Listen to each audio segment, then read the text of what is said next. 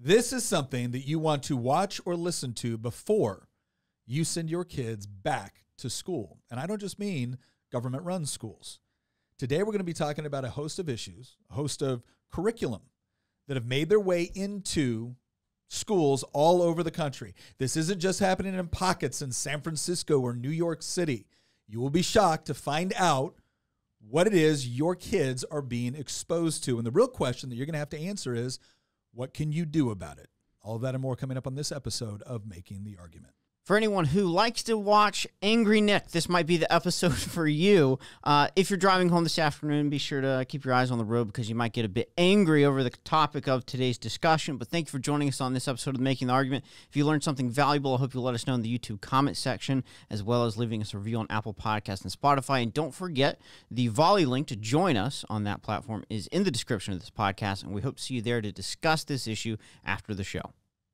All right. I am your host, Nick Freitas, member of the Virginia House of Delegates, but other than that, a good guy. And for the purposes of this discussion, I will also mention that I serve on the House Education Committee as well as the chairman of the Higher Education Subcommittee. So some of this information that I'm bringing you today is coming from someone that has actually seen what's going on with respect to policy discussions, at least in Virginia. But you're gonna see that a lot of this applies all over the place. Not with us today is the queen of the bees. She stepped out to get some milk. Did she? We'll see if she comes back. I'm here, though. As always, our resident historian and political prognosticator, Christian Hines. Hey, how you doing? And producer of producers, Nicholas Hamilton. The good Hamilton, the one that doesn't like central banking. Real quick, Nick, this is an important conversation. Let's just go ahead and get the critical race theory topic out of the way and cover that. What have you been hearing regarding critical race theory in schools, parents, all around? Okay, so we've gone over critical race theory before. We won't go into too much depth about it, but I wanted to point something out because you still have people claiming that critical race theory appears nowhere within your kid's education. All right, and first and foremost, let's just give it a fairly good definition of what critical race theory is. All right, from one of the definitions, it's a cross-disciplinary intellectual and social movement of civil rights scholars and activists who seek to examine the intersection of race, society, and law in the United States and to challenge mainstream American liberal approaches to racial justice. That's even probably too narrow of a definition. Really what this is CRT is kind of a legal theory and concept. It is a lens by which you view the world. So when you see disparities taking place in society, all right, generally, CRT comes to the conclusion that those disparities take place as a result, right, within the United States, as a result of systemic racism and institutional racism within American legal, political, social, and economic structures, right? And obviously, they can point to things like slavery. They can point to things like Jim Crow laws. They can point to things, all throughout American history, which reinforce this idea that obviously there was institutional systemic racism. But if you go to the extent that people like Ibram X. Kendi go and like Robin DiAngelo go, right? Instead of saying this is something that explains certain disparities and therefore we have to ask important questions about how we're going to deal with it, right? Or to what extent it has had an effect on American society, Kendi, DiAngelo, they go to the extent of, no, this explains disparities. And the only way that you can make up for past discrimination is through current discrimination. And oh, by the way, the only way you can be an anti-racist is to be an anti-capitalist. That's Kendi. And oh, by the way, we have a Congress and all, and we have, a president, we have state legislature, and that's all fine. But you know what we really need? We need a federal department of anti-racism, which can automatically nullify federal, state, and local law if the experts, who are not elected, by the way, determine that whatever legislation is not sufficiently anti-racist, right? So the important thing to understand is that it is a critique of pretty much all of American society, which offers policy prescriptions on how to deal with these problems that they think explain most everything. And it's built out of critical theory, right? Okay. Critical theory is from the Frankfurt School. It's very, very influenced by Marx, by Hegel. It's influenced by Freud. But again, if one of the things that you notice between all these critical theories, whether it's critical theory, critical race theory, a couple of common things: very, very anti-free market, very anti-capitalist, very, very skeptical of what we call classical liberalism, property rights, free market economics. Very critical of religion in general, but specifically Christianity. Very critical of that. And generally in favor of a more socialist approach to society in general. So it's not that critical race theory just popped up one day. It is a Right. branch of critical theory. Now, here's the question. All right, now, if you agree with that, you might think, I don't care if that's in my school. But here's what I find interesting. Some of the people that loudly agree with CRT have all promised us that it is not in our schools. Well, we're going to go up and pull up a picture right here. And this is from, this is a screenshot. Now, this has since been taken down when Governor Youngkin got elected.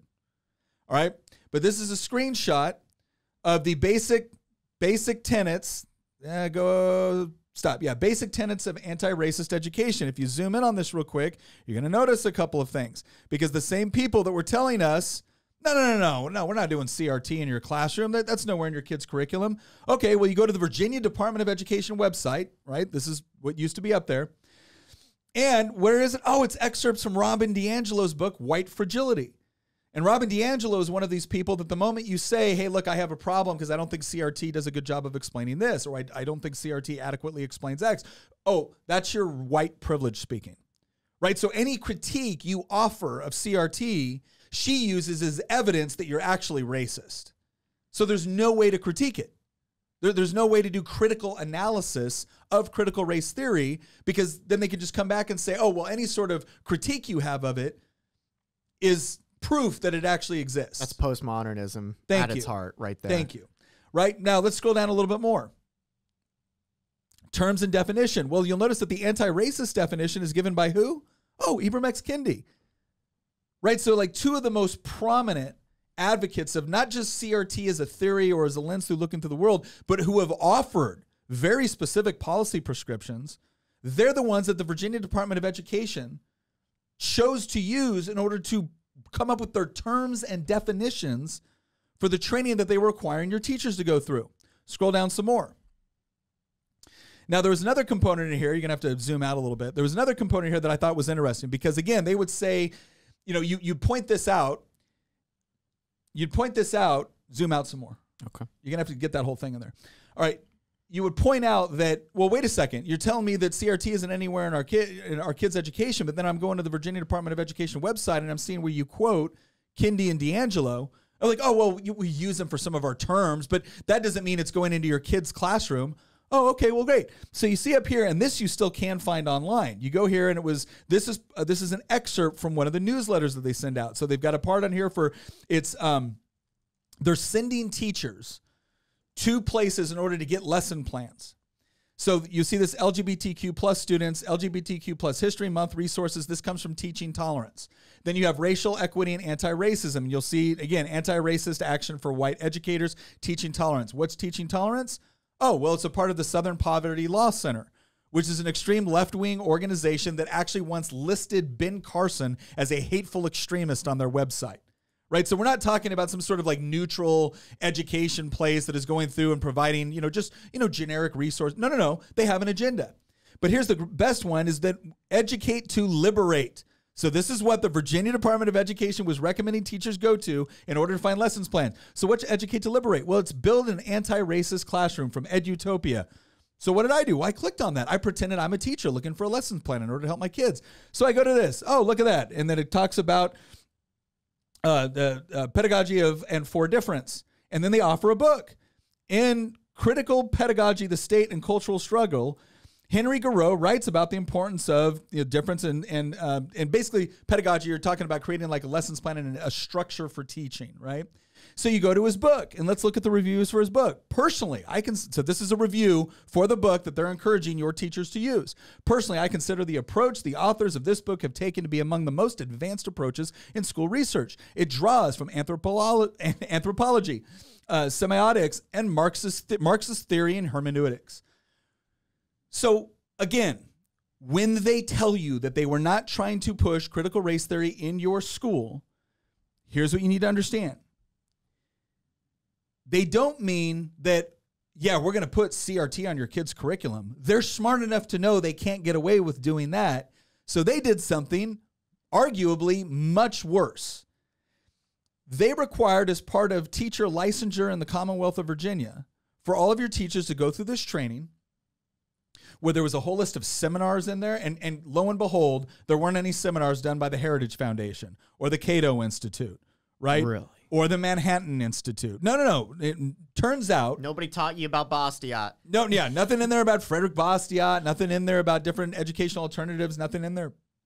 Nope, it was all from organizations like this that were pushing a host of theories that all originate with critical theory, which again is rooted in Marx, Hegel, and Freud. Right? All of the major thinkers like, Herbert Marcuse, they're all associated with the New Left. So think of all the different, student groups, like social student groups within the 60s and 70s, postmodernism, deconstructionism, that's what it was. That is what they were providing for your teachers. So instead of actually taking CRT into like a high school, maybe AP history class and saying, okay, CRT is one of the ways that you can actually view American history and as well as American social life, political life, economic life. And here's some other theories, and we're going to go ahead and do an analysis of various theories, right? That's one way they could have done that, but they didn't. Instead, what they said was, hey, teachers, here's how we expect you to teach, and here's the places that we recommend you go to for lesson plans. So really what they were doing is, we want our teachers to teach whatever subject they teach through this lens. To simplify what I think a really good way to like sum up the argument that conservatives really need to be making on this, or libertarians for that matter, is that it's critical race theory, not critical race practice. That's a good point. Everybody seems to be thinking, and you get this all the time from the left. I remember Nick's Democrat opponent, when he was running for re-election last year to the House of Delegates, like went into one of these public forums that they were having and literally said, CRT is not being taught in our schools. And the funny thing is that the same people that were voting for her and clapping and being like, oh man, you really owned Nick, are the same people that wish it were being taught in schools. But the thing is, it is being taught in schools because, as Nick said, it's not like you have a class titled critical race theory, because it's a theory. What it is it's a worldview. Is what it is. It's a lens through which you view reality. And that lens is entirely built around power structures. Everything is about power structures according to critical theory. And so the race part is power structures around race, but there's other components to it too, which is at its core, this is what Marxism is. Like, when we use terms like Marxism, let alone things like cultural Marxism, these are loaded terms that people immediately think that we're either being conspiracy theorists or we're being right-wing radicals or something like that. But no, from an intellectual perspective, these terms actually have meaning, even though people want to distort them. Marxism and cultural Marxism is a worldview that is built around the idea that everything is just about power structures. Mm-hmm. That's what Marxism is. It's the idea that the bourgeoisie are oppressing the proletariat who need to seize the means of production in order to create a socialist utopia. But when you view all of human interaction in history and philosophy and culture and theology and economics and everything in between as just power structures and nothing else, what you're doing is you're basically stripping away the humanity of the people that you're interacting with. Well, and keep in mind, when you look at CRT, like if you look at common themes of CRT, and they list them, like critique of liberalism, storytelling and counter-storytelling, and naming one's own reality, right? Standpoint epistemology. Think of that as, oh, it's not your truth, that's my truth. Things like revisionist interpretations of the American Civil Rights Law. So they're very critical of the American Civil Rights Movement because they feel like it basically covered over for the structural racism that still exists and is inherent in the system.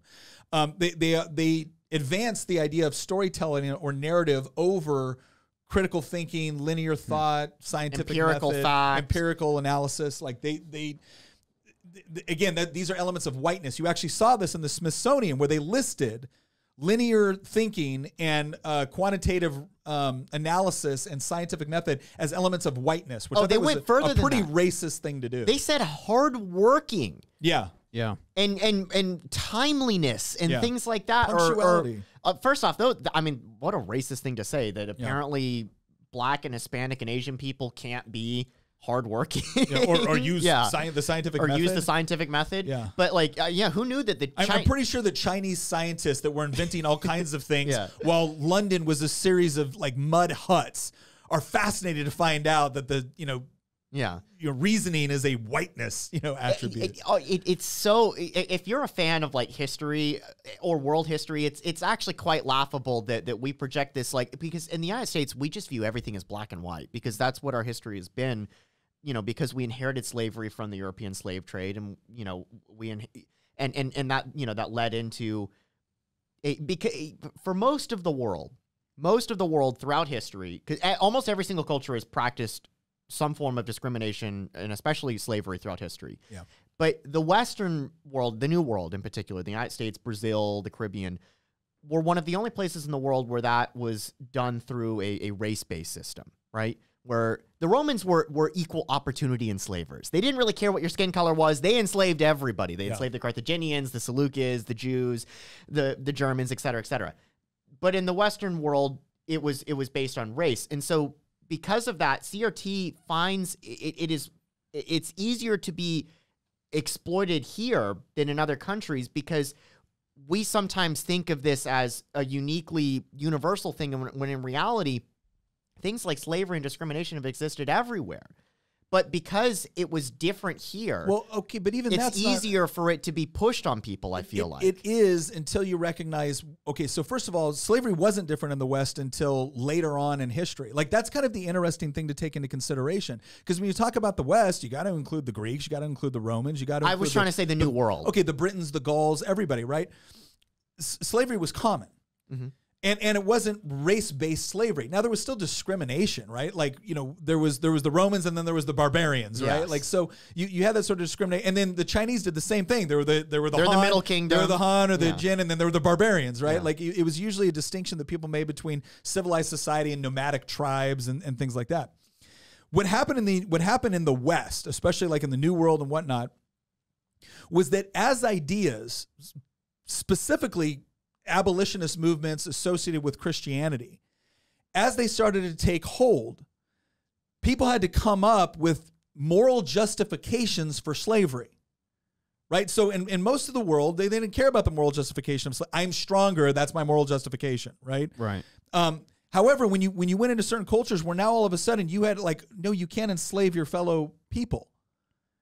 That's where you started to see these groups come up. It's like, oh, well, no, that's a different type of person. That's a different species of person. And that's how they used to justify the institution of slavery when it was falling out of favor within societies that were saying this is not morally tenable. So they were trying to find a way to make it morally tenable within a system that didn't allow for it.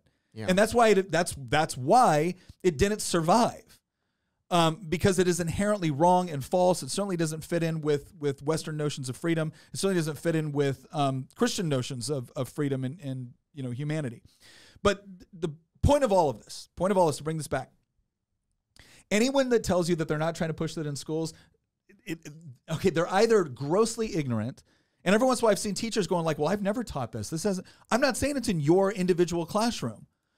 What I'm saying is anybody that tells you that they're not trying to go, I just showed you right here, right where an official Virginia Department of Education website was pushing this and was pushing stuff and then taking you outside of their website to other websites that were openly in favor of critical race theory. So does this mean all of this has changed now that Governor Youngkin is in off? No. They've been able to change. Obviously, they've been able to change some policies at the top, but some of these things were put into law. Right? There's only so much jurisdiction that they have when you have law that you're supposed to execute. So, and not to mention the fact that in places like Idaho, where they did the reverse, like in Virginia, they enshrined this in law and put this into the teacher training, and the Virginia Department of Education has some authority within the new administration to change some of the resources and where they go. They can change some of it, but not all of it.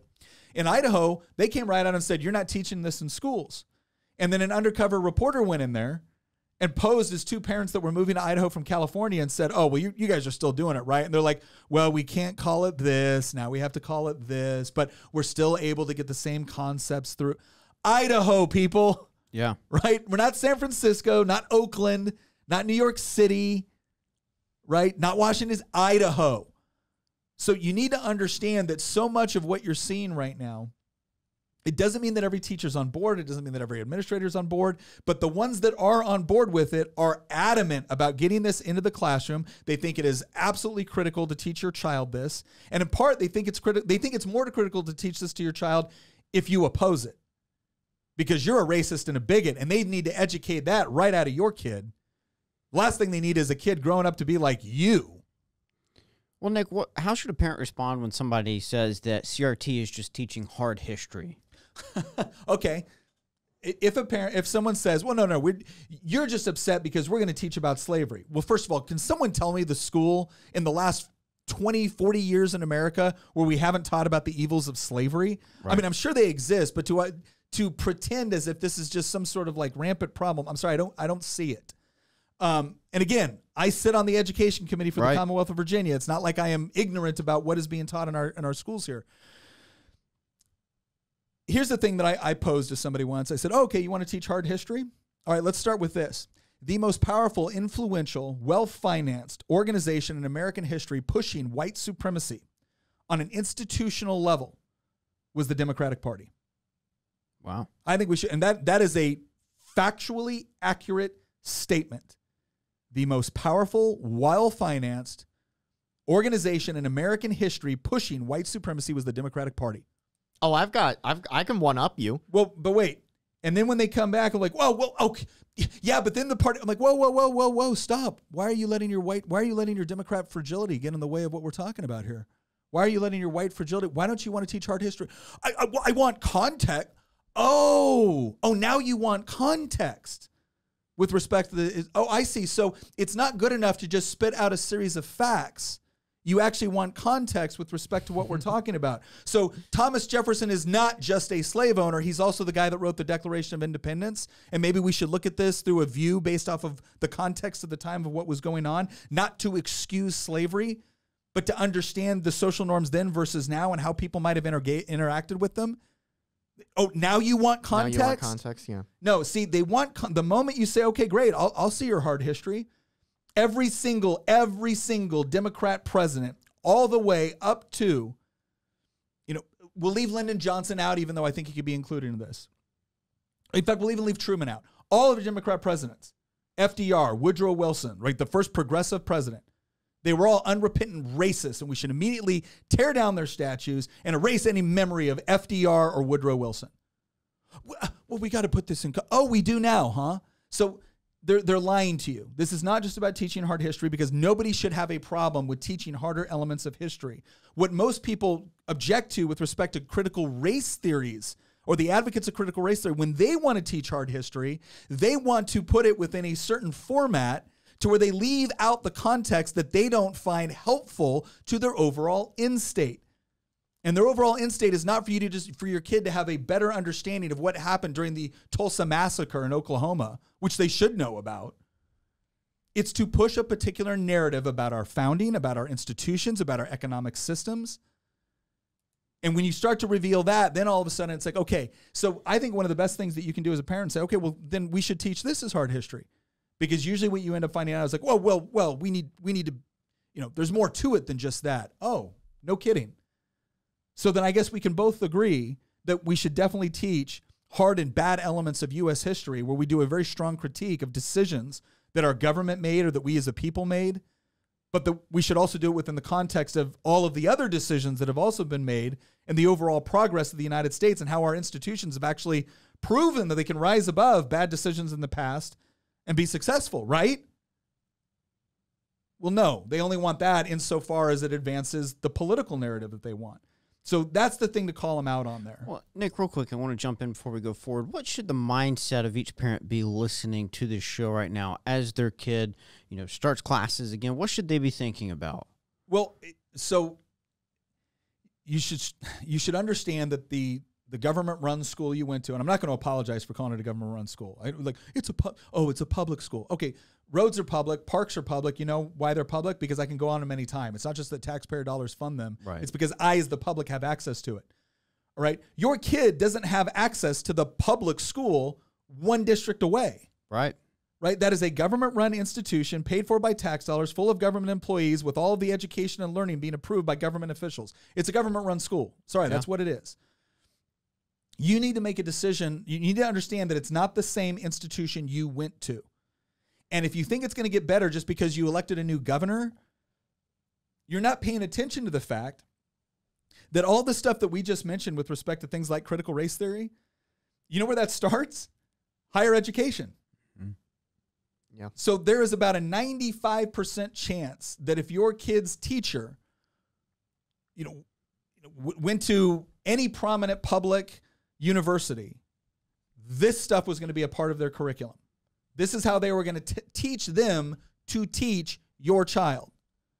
And all of it, from John Dewey to Herbert Marcuse to Marx to Derrida to Sartre to Camus, all of them were very, very hostile to what we who were all those these people? Are all like postmodernists, deconstruction. Okay. These are the people that make up so much of the postmodernist philosophy, even the modernist I've philosophy. got a question that our audience might be interested in. Could you spend just like 2 or 3 minutes giving a really brief overview of what is postmodernism? So it's I've used the phrase a lot. You've used it a lot. Postmodern, like maybe we should do a whole episode dedicated to it. But again, postmodernism and existentialism, all of it was based off this idea that it was kind of getting away from objective truth and moving more toward like subjective reality or perspective on reality. So your truth and my truth, and this idea that there isn't some ultimate lawgiver like God. There isn't necessarily an objective truth.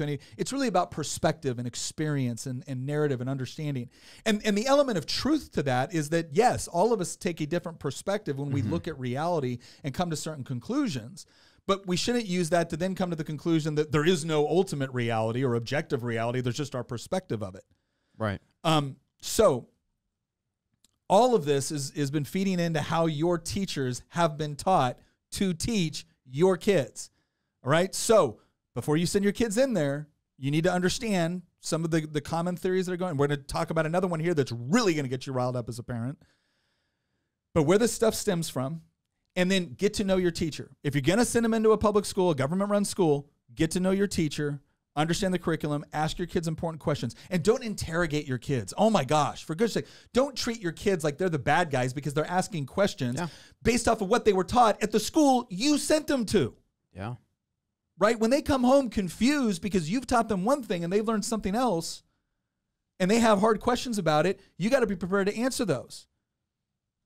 Right. And that's good policy anyway. Like, I homeschool my kids. It's not that we don't go over various theories, worldviews, and perspectives, but I get to go over them in context, not to push the agenda of the schools. But I have my agenda that I'm pushing because I'm their parent.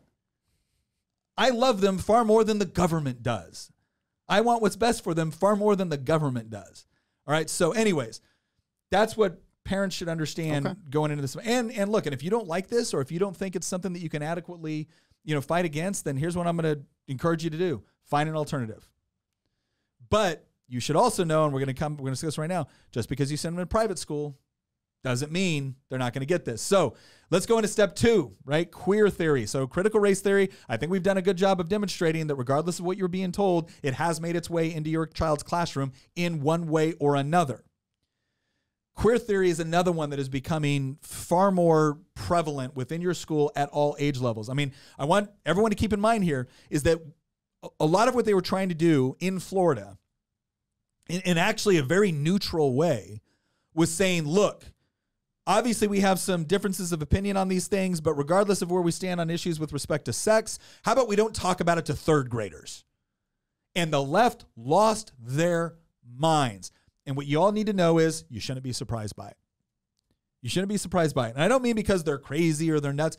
I mean because they subscribe to this theory. Yeah. And if you subscribe to queer theory, well, then of course it's a bad thing for you to not be able to discuss certain issues with kids because they need to understand this. They need to know it. They're going to engage with it. They may have 2 daddies. They may have one daddy that's into kink. And gosh, if you can't express this, then that student's going to feel isolated. They're going to feel confused. They're going to feel ostracized by their peers.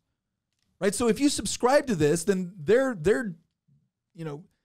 desire to want to talk about this stuff, even with kids, younger kids, well, for them, this just kind of makes sense. So queer theory is a field of critical theory. Oh my gosh, what do you know? So both CRT and queer theory come from critical theory. And what did we already say about critical theory? Has a lot of problems with classical liberalism, has a lot of problems with things like property rights, has a lot of problems with capitalism or free market economics. Very, very critical of American institutions, legal, social, political, and economic.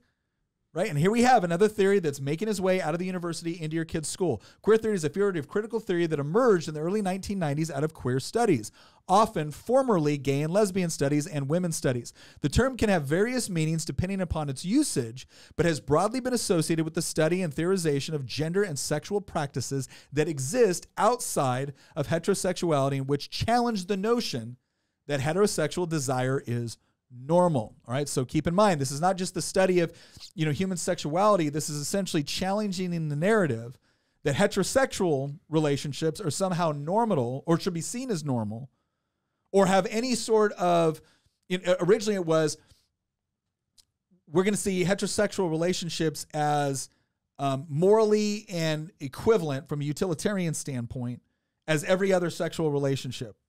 Right. So this is part of queer theory. Is this in your schools? Well, again, you're going to be told it's not, right? We're just talking about sex education. We're just talking about inclusion. We're just talking about making sure that students don't feel bullied because of their sexual identity. Well, here we go. And again, I'm going to go right back to those of you that think that because you sent your kid to a private, Christian school, that this isn't going on. Let's go ahead and play this real quick. This was at a Catholic high school in New York City. And this was put on there by the person on TikTok. He goes, I literally went to church to teach the children today. A Catholic high school here in New York City invited me to their Pride Chapel. Visibility matters, and I'm so honored to have had the chance to talk to you about my work as an LGBTQ plus drag queen activist. And they're actually in the Catholic Church, which presumably is also providing the education. All right, so this is going on. I don't know. Maybe parents were informed of this. Maybe they weren't. Let's go to the next one. This one we're actually going to play, and what this is talking about gender is not out of the realm for children. The most understanding people when it comes to my identity have been the students that I work with. Go ahead and hit play. I'm a non-binary elementary school teacher, so here's how I talk to my students about pronouns and such. Hi, my name is Mix K. It's mix. So kind of like cookie mix or mixing bowl. So she talks to kindergartners. That's how it's pronounced. That is my name. That is the name that I'm comfortable with. That is the name that makes me happy, and I would like it if you referred to me as such. See, That's I'm not a grade. Mr. or a Miss, so I go by Mix because that's what makes me happy. Second grade. Now, you have a name that you like to be called other than the name that's on the paper, right? It's the same thing for me. Third I grade. have a name that I prefer to be called, and that's the one that you're going to use for Okay, me, pause. okay? So, again, we have an elementary school teacher. This is not mean Nick Freitas. This isn't, mean Christian Hines or Nick Hamilton saying, oh, they're going into your classes and they're teaching your kids about it. Teachers are happy to go on and talk about this stuff. Yeah. Right? Which leads to other questions too for kids, right? Because if you're sitting there as a kid going, what do you mean you're mixed? Like, what is that? And then I love this statement, right? The most understanding people when it comes to my identity have been the students that I work with. I wonder if that has anything to do with the fact that preschoolers don't have what you might call the strongest grip on reality. We don't usually make policy decisions, or we don't usually leave policy decisions in the hands of 3 and 4-year-olds. Well, this is the other thing to keep in mind, right? There's another reason why I've seen, I don't know how many videos like this. We're going to show another one here, I think, later. How many videos where it's young elementary school teachers and preschool teachers talking about how accepting the kids are. They think that a fat guy in a red suit delivers their presents by magic. Right? They believe in unicorns, people. Right? Yes, they're very accepting of concepts that don't necessarily best reflect reality. And the fact that you would say that, oh gosh, I really want to talk to them because they reinforce my identity. Just get me so much. Like, are you serious right now? Well, it makes it. I mean, children are impressionable. I mean, at the end of the day, they are. You can and many ways for good reason, because the human species would not be here if children didn't follow the advice of adults. True. Don't touch the snake. Don't go chase the lion. Don't. I can't believe you would indoctrinate your child to treat snakes and lions that that's way. the reason that children are impressionable, because they would be killed by nature. Because this is another thing that we might want to talk about at some point in the future, not in this episode, but like the state of nature sucks. And Yeah. and I don't Sorry, care what Rousseau. Henry David Thoreau says. Yeah. The state of nature sucks. And children would be dead if they didn't follow the advice of their older parents that have lived through hard times. But you know what? When you pervert that system, right? Because children will generally follow what adults have to tell them. Now, they might fuss and whine about it and try to test the rules and stuff like that, and that's naturally what children do. But by and large, if you direct them right, children will end up following what adults have to say, usually, not always. But when you pervert that into something like this, you are effectively indoctrinating them into something that doesn't actually really comport with reality. Well, it just doesn't. And I hate to break it to some of these people, but the internet is not real life. And this is super popular on Twitter. This is super popular on the internet. It's super popular on TikTok. But this is not how the world works. And we are setting up children for failure. No, and you might be thinking, well, like, look, she's just talking about preferred pronouns. Like, no, what she's offering is a different view of reality to very young, impressionable kids, and she may very well be doing it without the knowledge of the parents, who don't necessarily want their kids to be taught that version of reality. Let's go to the next one. This is a Florida teacher, and basically got her students together to, protest the bill in Florida. What do we say to the Don't Say Gay bill? So, oh my gosh. Again, you've got it. So not only now this teacher is calling it the Don't Say Gay bill, which everyone has gone over 1,000 different times. That's not what the bill did. The bill in general said don't talk about sex with kids 3rd grade and younger, which of course means that she's got to get all of her high school students together, or middle school. I don't know what it is. I think it's high school. And protest against this by saying queer instead of gay. Let's go to the next one. Okay, this is a picture of a drag queen teacher, writes about the pleasures of sharing my drag to students. So this is a French teacher in San Francisco that I don't know if this person showed up to school or just showed the picture or whatnot. But By the way, for the audience at home, Nick found these things. yeah, this is the picture I took before going on stage. I am so happy with the amazingly positive response that I got, and I'm thrilled to show students that you can be whoever the hell you want to be. Well, there you go. All right, next one. This is all libs of TikTok too. Okay, this one we're gonna listen to this one. Go ahead and play it. Hi, I'm Linz. I'm a queer and trans educator and children's performer, creator, writer. You might know me from my web series Queer Kid Stuff, where I talk about gender and sexuality stuff for all ages with a preschool audience in mind. And I write for preschool television, do a lot of stuff in early childhood ed. The short answer? Wow. So first off, don't you just love it when the first thing that defines your identity as a human being is your sexuality? So that Notice is how an they excellent introduced point. themselves. Yeah. The first thing they said was, "I'm queer." Well, and this is an excellent point, because this is why I go back to this whole idea of, so many people look at this like, I can't believe they're doing this in preschool. And she goes on to explain, or the teacher goes on to explain how it's important to talk about preschoolers, about gender and sexuality. Like this is not something where she's hiding this. Mm-hmm. She's advocating for it. Like at least this person's being honest about what they want to do.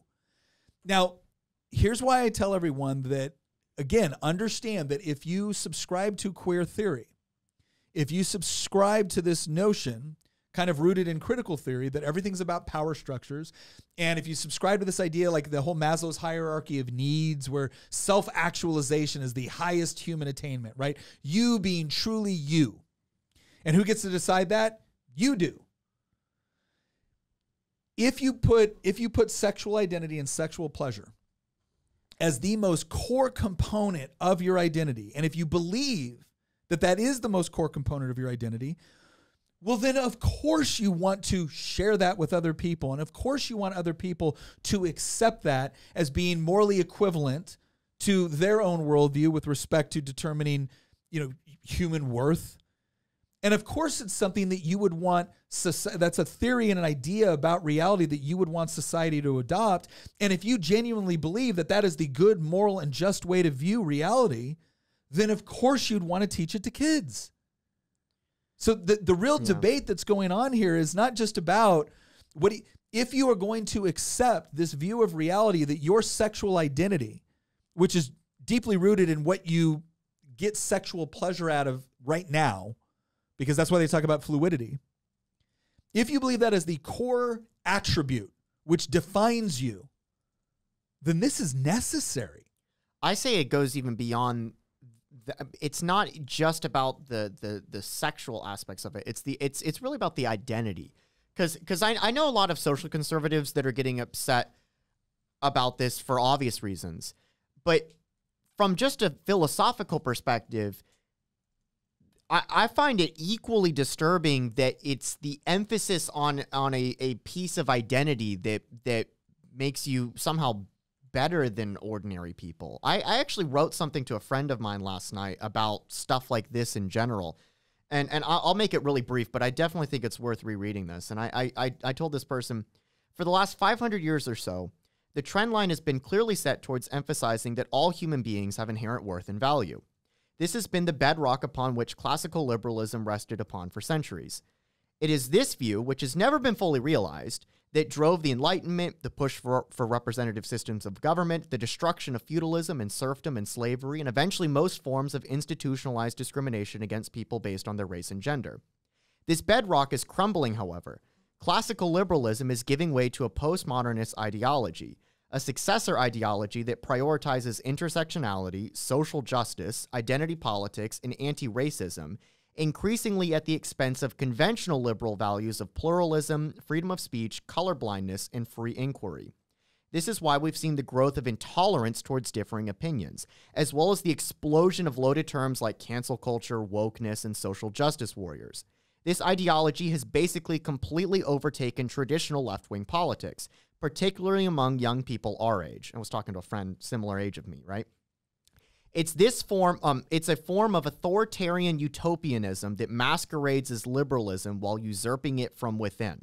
It's also why people on the left, especially in younger circles and in places where they feel much more confident to express their views out of a belief that they hold a hegemonic monopoly on public discourse in certain venues, Twitter being one of them, TikTok being one of them, and so do college campuses being one of them, tend to be rather heavy-handed in enforcing norms they believe should govern human behavior.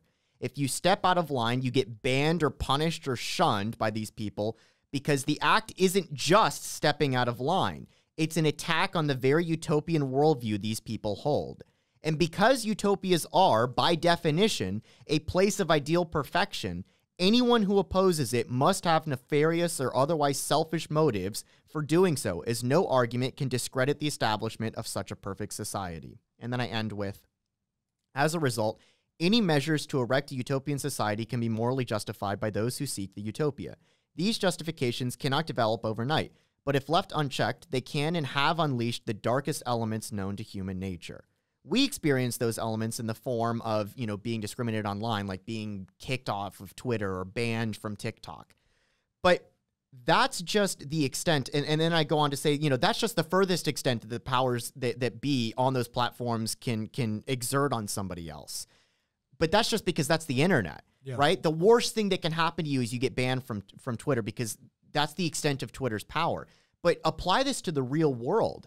You see this on college campuses where the infractions that are leveled against people that step out of line are way worse than being kicked off a platform.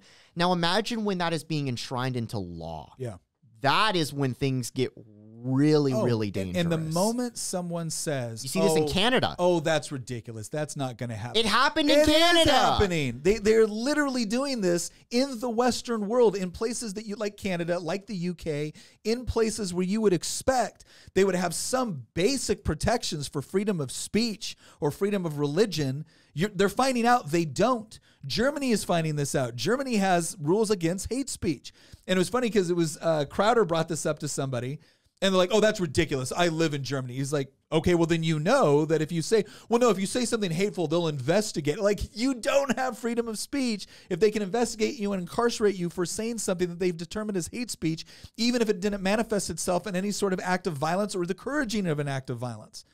Right? You said something that the state has determined is mean, and so now they can lock you up or some way punish you for it. Yeah. And again, for anybody that's looking at this going, Nick, all they're doing is talking about like pronouns and trying to respect other views. No, that isn't all that's going on here. What do you have to say when somebody says, because everything that I just said, I already know what the response from the left is going to be. Yeah. You just want to have the freedom for hate speech. Yeah. It's not about differing opinion. I get this all the time from people on the left. Yep. You know, we can't, it's not that we can be friends just because we disagree. You are against my existence. Yes.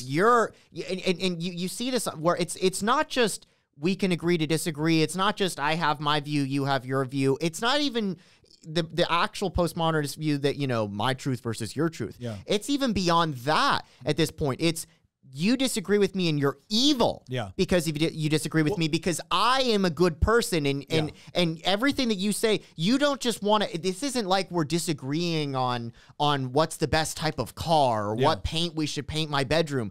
This is, you know, you're against my identity. Mm-hmm. Well, how do you respond to the left who somebody on the left or the center left even that will say this isn't just about a simple disagreement. This is about, you know, basic human decency. My existence. This like, is, yeah. I hear that all the time. Like you'll see people make that claim against like Matt Walsh or Jordan Peterson or whatnot, where they'll say you're denying like, to Josh Hawley. They did it in the Senate. You're denying the existence. You're denying of the these existence people. of trans people, and it's like, no, I don't agree with the truth claim you're making. And then and you see what they do immediately next, where it's like, you know, and with all the violence that has been registered, like what you're doing is inciting violence. Let me make something really clear here. I don't believe, I think some people do this for this reason. I think a lot of people, when they automatically claim the moment you disagree with them on something like, you know, transsexualism or pansexualism, whatever it is, the moment they say that's inciting violence, they're not telling you that so that you'll stop saying it. They're saying it because we look at violence in two different ways: aggressive violence and defensive violence. If I come across this table and I punch you in the face, that's aggressive violence. If you then punch me back or wrestle me to the ground and get me to stop, that's defensive violence. And morally, we look at those two things very, very differently and for good reason.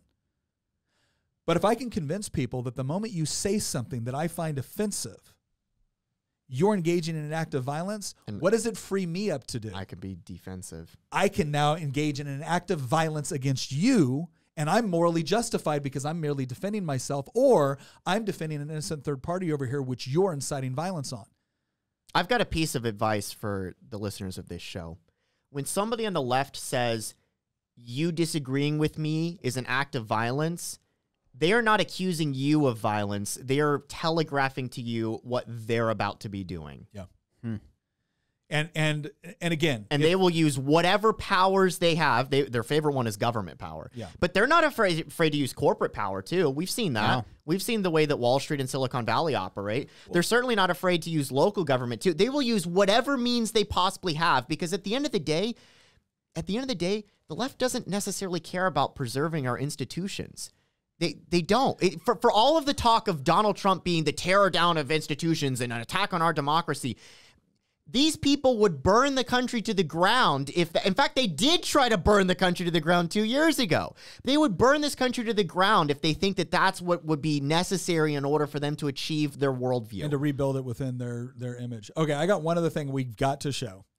I actually spoke yesterday to a group of parents on a similar topic, and there was some things that I had to pull from my briefing because there was kids there were small kids there, and I just didn't think this was appropriate for them. But if you look at this, and if you're not looking, this is basically screenshots, and I blocked them out because, you know, this is going to go on YouTube, even though this is allowed in our schools apparently. But this comes from the book Gender Queer. And for those of you who can't watch, what's actually going on here is they're depicting in a cartoon, two, I guess, boys engaging in oral sex, right? And then there's another depiction of them engaging in another form of sex. And this is available within our schools. This was in Fairfax County. Yeah, keep in mind, this has been all over the country. Parents have been actually like finding these books in their schools and just been like, you've got to be kidding me. Well, in Fairfax, parents stood up. So again, this isn't far away San Francisco, not far away from New York. This is Fairfax County in Virginia. Parents came and said, why do you have this book, Gender Queer, which actually shows, you know, again, depictions of this. And then there was another book called Lawn Boy, which actually describes in detail pedophile sexual encounters. And so Fairfax School System, this is in the Washington Post, Fairfax School System pulls 2 books from libraries after complaints over sexual content. This was on September 28th, 2021. Okay, so this is right before the gubernatorial election in Virginia. Election's over. Youngkin gets elected. Fairfax Schools put it right back in November 23rd. So a couple weeks after the election, they put these 2 books right back into your kid's school district. Now, does this mean these books are in every school district in the Commonwealth of Virginia or in every school district within your state? No, not necessarily. But do you know? Have you called your superintendent? Have you called the school libraries and asked them if this book is available for your kids? What do you do when people say you just want to ban books? You're a Nazi book burner. Isn't that fascinating that the moment we said, like, we actually came up with a rule in the Commonwealth of Virginia. We tried to pass it. Democrats stopped it in the Senate, where we said that if you're going to include sexually explicit material in the kid's lesson, like in their book report, you have to notify the parent. We didn't say you couldn't do it. You had to notify it. You know, they said, oh, that's soft censorship. Because if the teacher has to ask every parent before they put sexually explicit material in the content, well, then they're just not going to do it, because why would you waste your time? Because one parent was, good, don't do it then. Like, are you really telling me? I'm sorry. Are we so lacking in important literature, which discusses difficult and complex concepts, that we have to resort to the ones that have explicit sexual material in them to include things like bestiality and rape?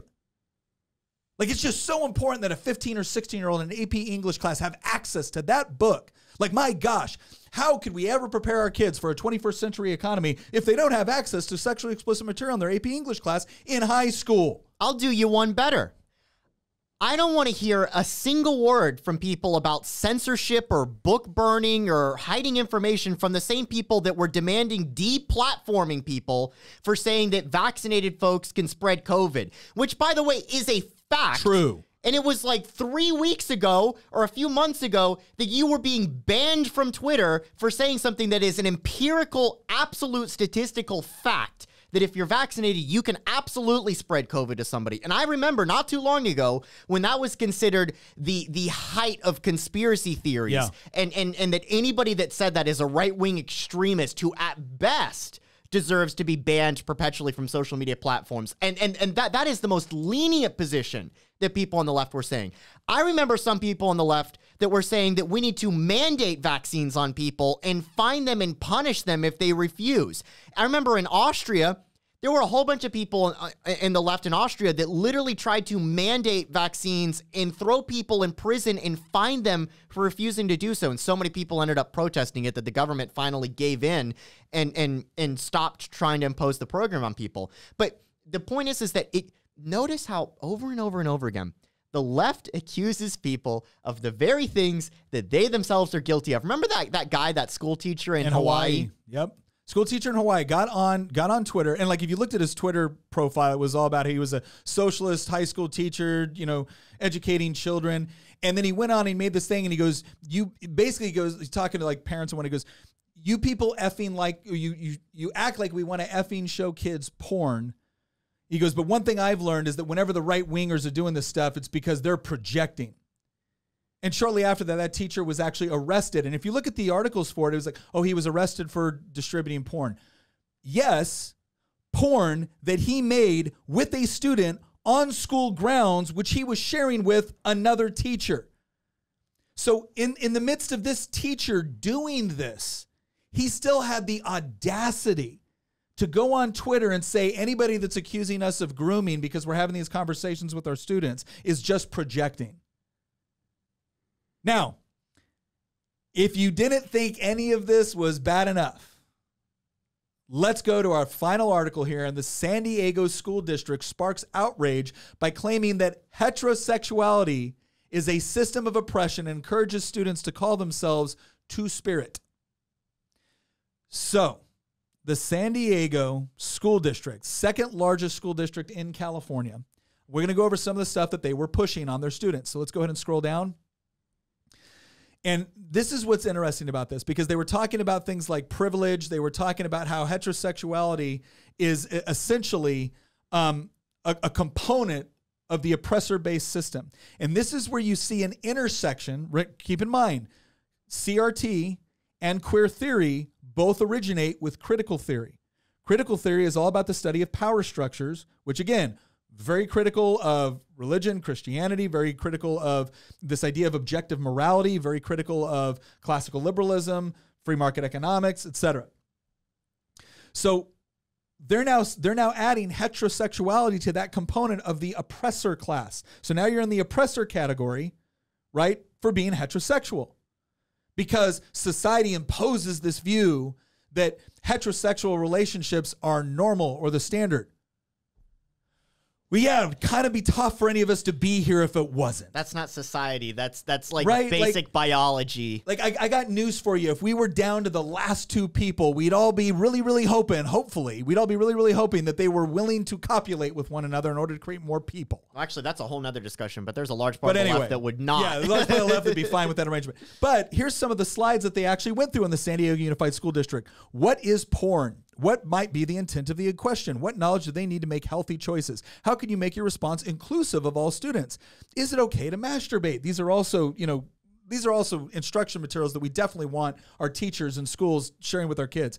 Here's another one. How do gay people have sex? Because that's definitely a question. I mean, before we get to anything like reading or writing or being able to understand, like, I don't know, basic American history or civics, we definitely want to go over this with our kids in school.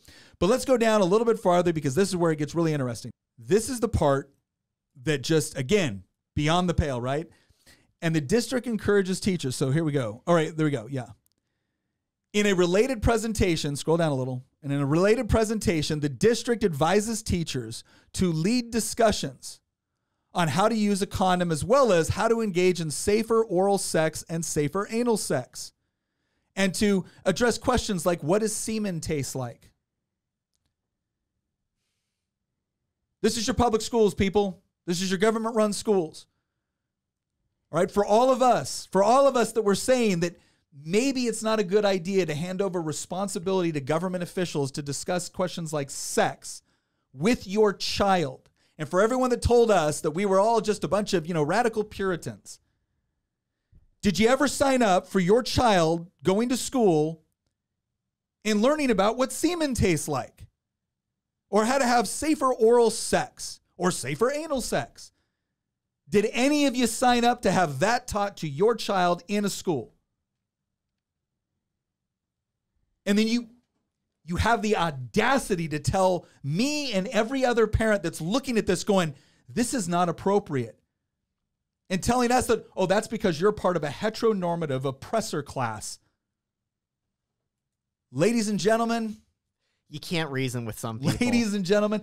But here's what you need to understand. If you buy in to queer theory, to critical theory, to critical race theory, this isn't crazy. This makes sense. In fact, you opposing it is what's crazy. And even when you bring up that this isn't appropriate for kids. Like, even if you're willing to say, look, if you want to do this as an adult, fine, but you don't get to push it on kids. Their response is going to be, yeah, that's right, because you want to stigmatize everybody that's not heteronormative, you oppressor. Now, I want to wrap all this up with one other thing to consider. If you're a parent, one other thing to consider. And we've said so much stuff to get us banned on this. I love it because it needs to be said. Because there's so many parents out there that feel completely isolated, as if everything they knew about reality is just coming down around them, and they feel scared to actually speak up. No, you don't have to feel scared about telling the government this is not appropriate for your child in the school that your tax dollars pay for. But there is a reason. There is a reason why in certain schools, and Bill Maher of all people brought this up, where when you have 20% of a classroom identifying as trans, you think that's just because of, they don't feel discriminated against anymore, now they can be their truer self? Or do you think that maybe certain attitudes and behaviors and worldviews are being pushed on them within their institutions of education? And here's the other thing I want to point out. This is the intersection, right? That's a term they all love. Here's the intersection with CRT and queer theory. If you are a white cisgendered boy or girl in a classroom, and you're being told that heterosexual or heteronormative behavior is a part of the oppressor class, And you're already an oppressor because you're white. You're already an oppressor because you identify as heterosexual, male or female. What is the one thing that you can do right now, no questions asked, to move yourself from the oppressor class over into the class that's celebrated? Claim to be bi. That's what white female like high school and middle school students are doing, especially in states where this is like really pushed. California is the one where it's like, in some future episode, we need to talk about this some more, and I will dig up the stats because it is astonishing, like the percentage of Generation people. Z. And by the way, it used to be that we would define somebody as LGBTQ based on actual, like hard metrics, like are you actually physically attracted to the same sex, or do you actually feel transgender, or whatever it is? Sex, yeah. But now it's a shield that I think some people latch onto in order to avoid being stigmatized themselves. The amount of young TikTokers that have massive followings that claim to be bi is incredibly concerning. Yeah. No, well, and again, it's you don't get to say, and this is the part where the left likes to come in, and the first response is always, this isn't happening. And then you say, no, it is happening. That's the San Diego School District. This is the Virginia Department of Education website. That's the policy for the Illinois School District. This is an official statement by the Virginia Education Association. Like, this is happening. Mm-hmm. Then it's like, oh, well, you're a bigot. Right? They say it's not happening, then they misrepresent what is actually happening. And then when you show them irrefutable proof, well, it's because you're a bigot, you're a sexist, you're a transphobe, you're this, you're that, whatever it is. And it's because, again, if you've bought into their theory and their worldview, well, then, yes, all of this is not only okay, it's something to be encouraged, because if you don't encourage it, then you're making a moral statement that there might be a difference between these two things. That there might be some sort of moral, or at the very least, utilitarian difference between different types of human relationships. And if you've accepted what I believe is the false premise that the core fundamental foundation of your identity is based off of your sexual identity or sexual preferences, then of course they're going to push this in schools. It's the only way to change society to think in line with this. Yeah. And if you are someone that comes from either a traditional background, and maybe that's just because you think there's such a thing as objective reality and objective biological reality, or you come from someone that believes those things, and also you're a Christian, or you're a Muslim, or you're an Orthodox Jew, or you're a Sikh, and you think that there's not only differences between men and women, but there's actually an objective moral order or code that you believe is absolutely true, that doesn't make you a bigot. They have a truth claim. You have a truth claim. We should be able to sit down and debate about that, or at least have a discussion about it. But now we're just being told to sit down and shut up, you bigot. That's because the words or violence crowd refuses to engage in honest debate. Because quite frankly, there is no debate. These are also people that believe that it's true that there is no truth. Yeah. And, believe that there are no beliefs. So, like, it is, quite frankly, you can't really debate with somebody that doesn't want to show up to the debate and just wants to shut you down. And I think that's where conservatives are increasingly at, because for so long, conservatives have been trying to just engage with people and debate. And it's not, it's actually quite sad the direction that we're going, because I feel like that some of the things that kept society together, just basic things that you could go outside and you could recognize that the sky is blue and that trees usually have green leaves except in the fall. Yeah. And that, water flows downhill. Like, well, and again, those things are still intact, but there were other things too that were universally believed just as much as those. Yeah. And those things that kept society together for so long, I feel like are starting to crumble. And, and they acted like one, and I love this term. Well, that's a social construct. Okay, well, why does the social construct exist? Does it exist because there was an accurate reflection of reality taking place? Or does it exist because they were manipulating reality? Because you can have social constructs that are good, you can have constructs that are bad. The question is how does it reflect reality, and what's the perspective on reality being used? The biggest social construct of them all? Government. Well, look, one of the things I'll say on that is that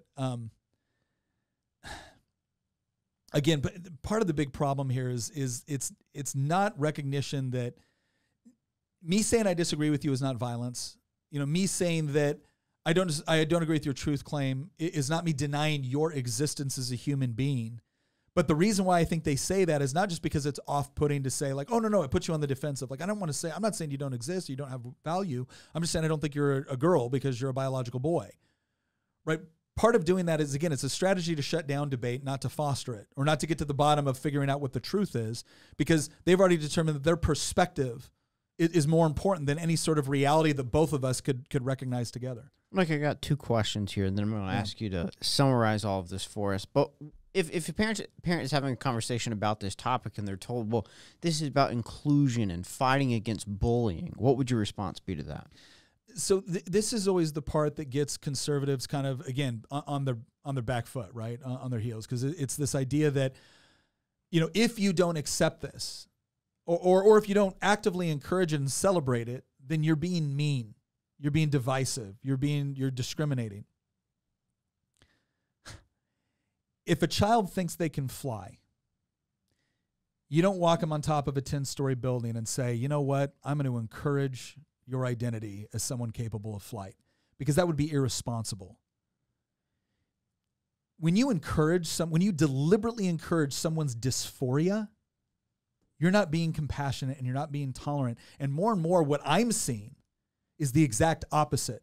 I'm seeing people that want to push a particular worldview or a particular philosophy about reality, and they're willing to use kids to do it for the reason that Christian mentioned. They're impressionable. They also create very, very vulnerable victims. And then what they do is they create this reality, which encourages that dysphoria and that confusion. And then they put themselves in between the child and you as if they're the one defending the child from you by encouraging the dysphoria. Like in no other case in psychiatry or psychology would we tell someone that is believing something that is obviously untrue, does not correspond with reality. In no other area would say, oh no, we want to totally encourage this sort of behavior. Because it's potentially destructive and damaging.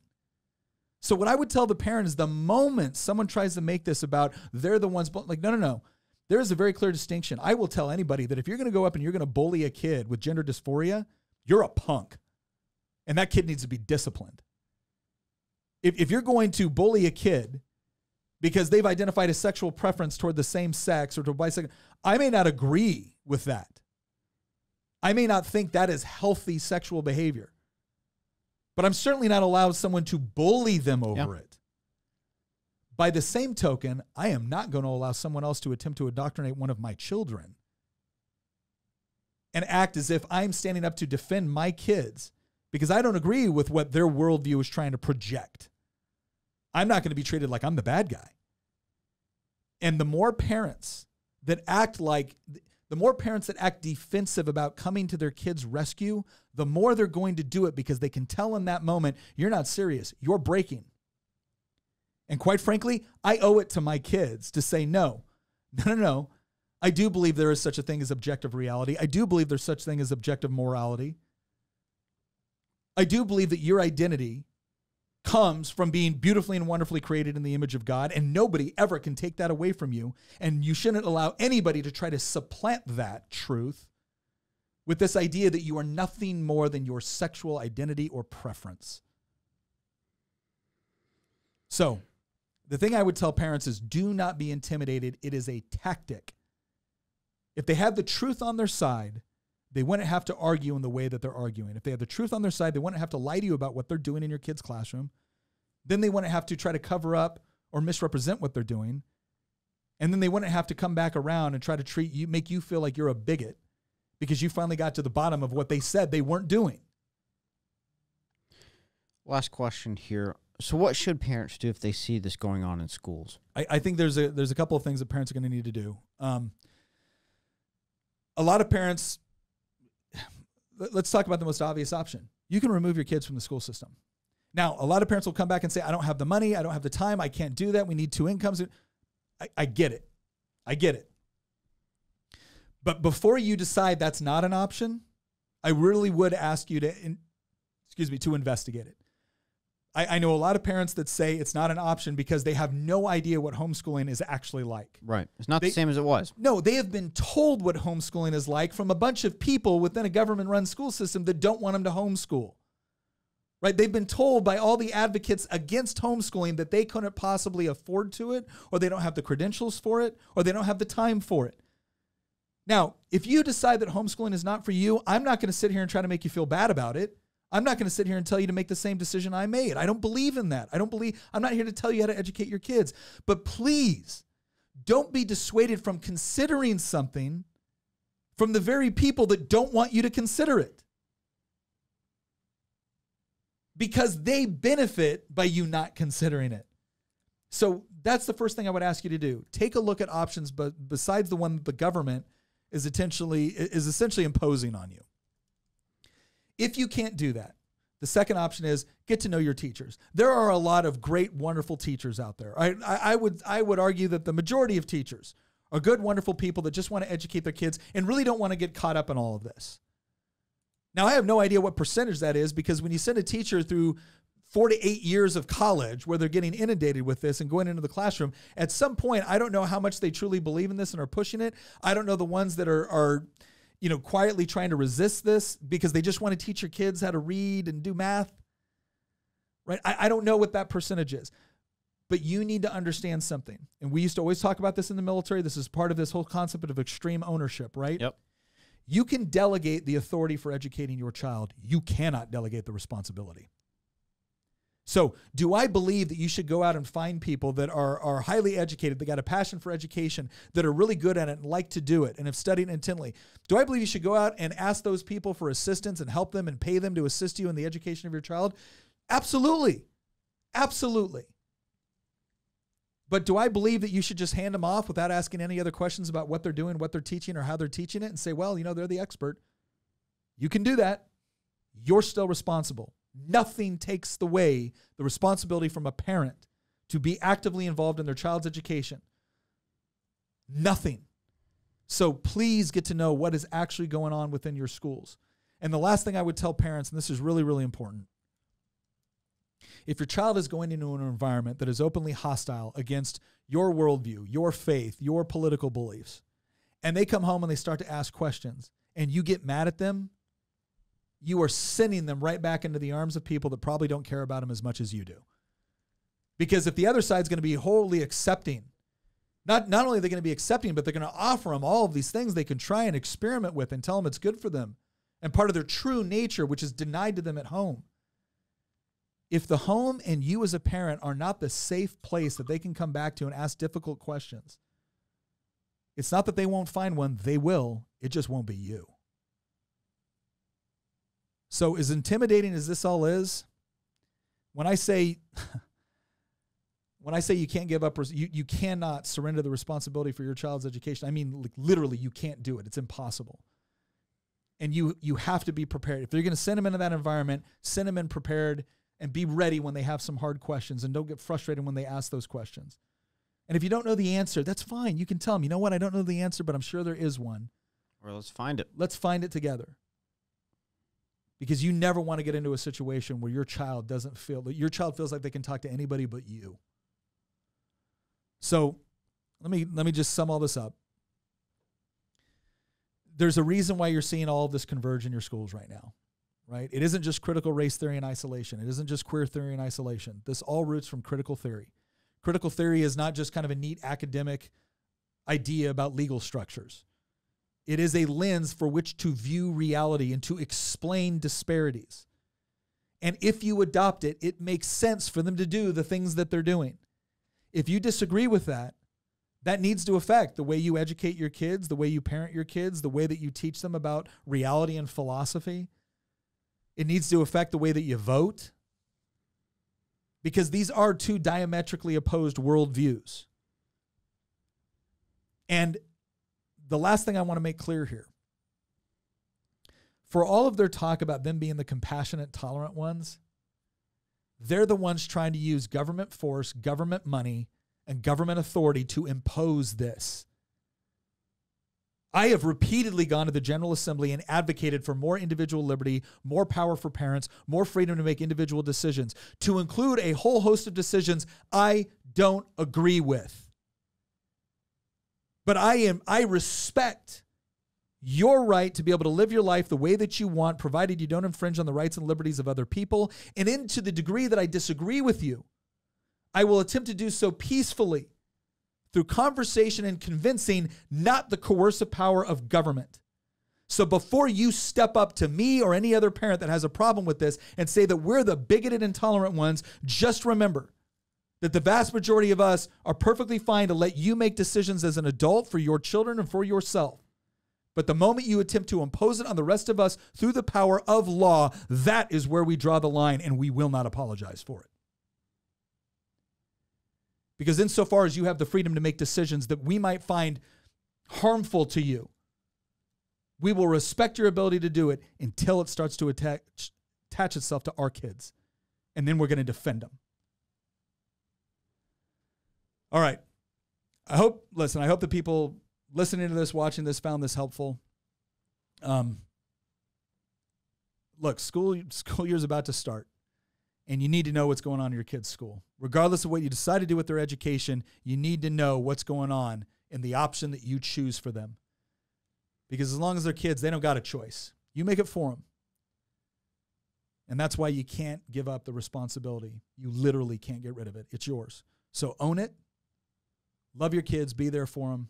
Educate them well. Teach them how to critically think. Teach them to know what they believe, why they believe it, and how to stand up for it when it's appropriate. All right, thank you very much for watching. We hope you got a lot out of this. Please leave us some comments, join the volley chat, and we'll see you next episode.